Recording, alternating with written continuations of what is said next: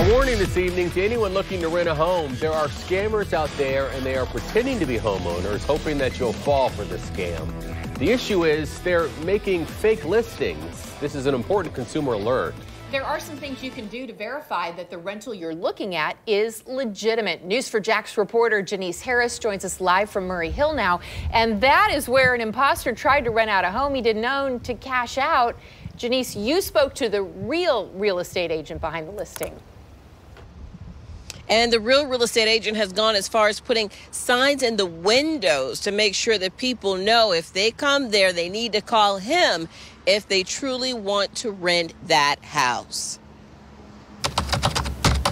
If you're looking for a home to rent, the search probably starts online. It's easy to find what you're looking for, but it's also easy for scammers to copy real properties and make fake rental listings. It's crazy. That's exactly what happened to realtor Jonathan Daugherty at this property that he's trying to rent out for a client. People copy the listing and they place it on like Craigslist or Facebook or something like that. Interested renters found out it was a sham when they would go to the real listing on Zillow and call Daugherty with questions. I would tell them it's fraud because obviously a $1,400 a month property being rented for $700 a month is fraud. The real estate imposter will tell them they're somewhere out of town, and then they'll charge an application fee of about $25 to $30.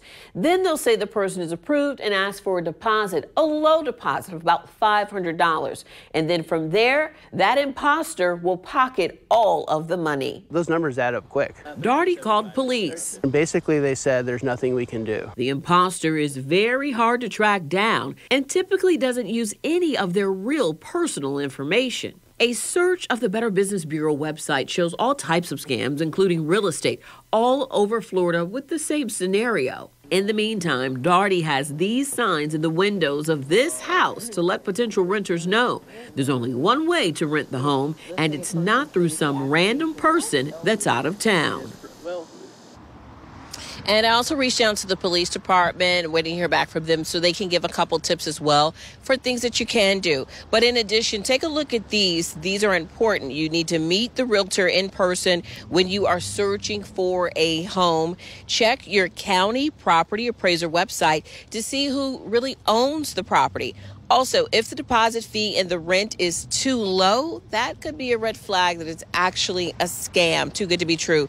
And if a person can't give you a tour of the home, they probably are an imposter because they don't have a copy of the keys. You can always find these tips in the story on our website, news4jax.com. Reporting live in Murray Hill, Janice Harris, Channel 4, the local station.